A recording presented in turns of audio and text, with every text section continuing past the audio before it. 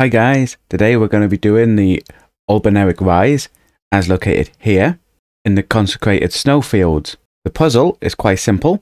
First solution, you can summon Fanged imp ashes, I say around level 8 or possibly 9, and have them attack one of the imps.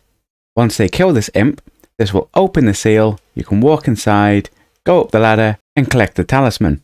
There is a second solution for this. This will require using a bewitching branch on one of the two imps that are either side of the tower and have them attack the other one. Again, once one dies, the door will open and you'll be able to proceed. The simplest way though is to use the Fanged imp ashes. These can be bought from the isolated merchant near the academy. Hope this guide has helped. Goodbye and stay safe.